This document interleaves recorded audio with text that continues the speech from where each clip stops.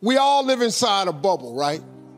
This is our world. We go to church here, we work over here, we go get our coffee over here, we go to this park over here, we usually go over here to, hang out with friends. This is our favorite club. This is our world. This is our favorite spot on the beach. We all live in this bubble. What you gotta do to get the life that God wants you to have, you gotta put more air in your bubble. You got to blow your bubble up. Expand yourself. Take yourself out your comfort zone. Do not live in your bubble. Put some more air in your bubble. If you stay in your comfort zone, that's where you will fail. You will fail in your comfort zone. Success is not a comfortable procedure. It is a very uncomfortable thing to attempt. So you got to get comfortable being uncomfortable if you ever want to be successful. Start putting some pressure on. Put some pressure on yourself. Get out here and get about it. Look, I'd love to sugarcoat this thing for you. I'd love to tell you, look, you can go out here and get rich, do a couple of things. They ain't happening. Rich people don't sleep 8 hours a day. That's a third of your life. It ain't but 24 hours in a day. You cannot be asleep 8 hours a day. You can't live in LA and wake up at 8 o'clock in the morning. It's 11 o'clock on the East Coast. The stock market been open 2 hours. They already making decisions about your life and your ass was asleep. The Bible says, he who loves to sleep and the folding of hands, poverty will set upon you like a thief in the night. He who loves to sleep and the folding of hands, poverty will set upon you like a thief in the night. There is a blessing in everything. Behind every moment of adversity in your life, there is a blessing and a lesson. Every moment of adversity has those two things. Pain always leaves a gift. Always. It's not going to change for you. You ever seen a flea? One of the smallest insects. Really small. One of the smallest insects. But for his height and size, and flea has the highest vertical leap in nature for an insect. A flea can jump, has a 36-inch vertical. A flea, man, can come 36 inches off the ground. His vertical is 36. The average person can't do that. But a flea can jump 36 inches off the ground. If you capture the flea and you put him in a mayonnaise jar and you put the lid on it, the flea know one thing. I got a 36-inch vertical. So here he go. He start jumping. But he gonna hit himself on that lid because he got that lid on it. But after a while, after getting knocked down so many times, the flea makes an adjustment. So now the flea only jumps just to where he don't get knocked back down. He got 36 vertical, but since this lid is on, his environment got him now jumping nowhere near what he can. Capture some more fleas and put them in there. They got 36 verticals, but then they start jumping. They find out they keep getting knocked down. They start doing what the other fleas is doing. Next thing you know, got a jar full of fleas in there, ain't even using a 36-inch vertical because they got a lid on the jar. Them fleas have babies. Them babies is born into the conditions of the environment. So now guess what? The flea is born with a 36-inch vertical, but because he see his mama and daddy and all his cousins and friends jumping just barely to the roof, you know what he do? He duplicates that behavior. The flea never reaches his potential. Until you take the top off of your mayonnaise jar, you're gonna duplicate your surroundings. If you take an oak tree seed and you put it in a 2-foot pot, that seed will never become the oak tree that oak trees are capable of becoming because it's gonna get stifled by the 2-foot pot. Now check this out, ain't nothing wrong with the seed. The seed just fell prey to the environment. Don't you allow your environment to dictate the oak tree that you become. Because ain't nothing wrong with your seed. All of y'all got this wonderful gift that he gave you at birth. All y'all got one, you better believe that now. Don't die with this gift and don't never use it. All of y'all got this wonderful gift. but you got to use it. Take your seed, take your gift.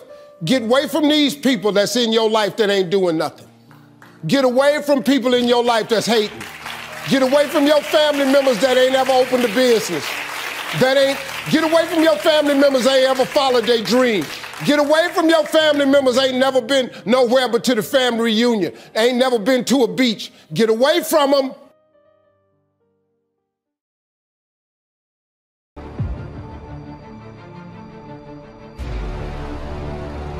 I'm fortunate enough to be on top, but anytime you reach the top, you always want to make sure that you have the desire to raise the bar and take the brass ring to places it's never been. That's the key with being on top. Just because it's never been done doesn't mean it can't be done. And in terms of competition, great question. Everyone's my competition, but a fundamental key that I've learned over the years is, and I'll share it with you, my number one competition is me. It's always you versus you. You got to be the one to get up every morning, be disciplined, put in the consistent daily hard work, because that gains success. No coach, no trainer, no mentor, no boss can do it. You versus you. You reach that point, you know, we all reach that point where we're training and you break through to the other side. You break down barriers, you bust through ceilings, you knock down doors. That just happened for me. It's very defining, where you had your goals set for months or for years and you accomplish it. I made a promise to the Fast and Furious franchise, to myself, that for this Hobbs spinoff, the Fast and Furious spinoff with Jason Statham, I was coming in the best shape of my life. And today was a breakthrough day. Look, I've been slinging iron since I was 13, ever since we got kicked off the island of Hawaii for not being able to afford to pay rent while I was crying. I have no place to live. I told myself, shut up, stop crying like a little bitch. Get in the gym and make something of yourself. That's why I need therapy. Break through to that other side. Come on. Today, very intense workout, hardcore, very heavy. Creating and destroying, breaking down and building up that very dense, thick muscle.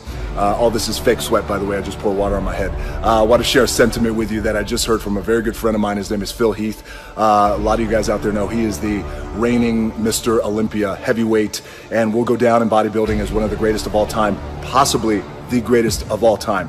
We always talk about hunger and how you always want to outwork your competition regardless of how successful you may be lucky enough to be.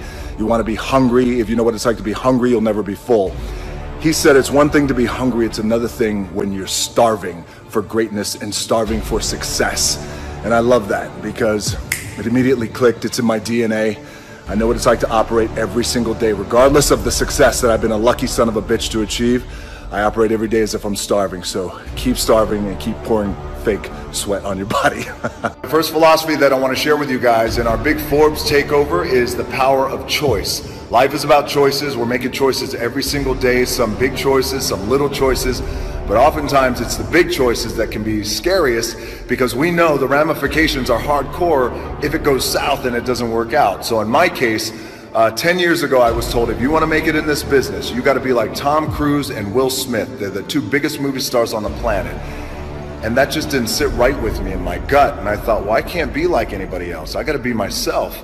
And I made a choice not to be like those guys and be myself. And by the way, there was no blueprint. That's why it was so scary. It's not like, okay, well, here's the blueprint for the half black, half Samoan pro wrestler who was throwing around 300-pound men for a living. 10 years later, things have worked out and I'm enjoying some good success today. But it was the power of that choice that changed my career.